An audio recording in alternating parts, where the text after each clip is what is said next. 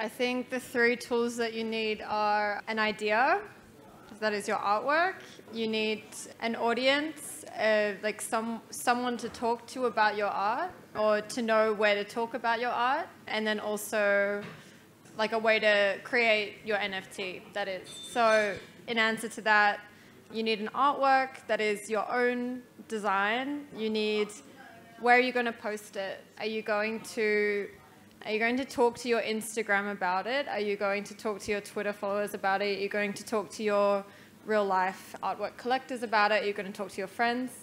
And then how are you going to create it, and how are you going to use the blockchain as a way to capture your artwork? And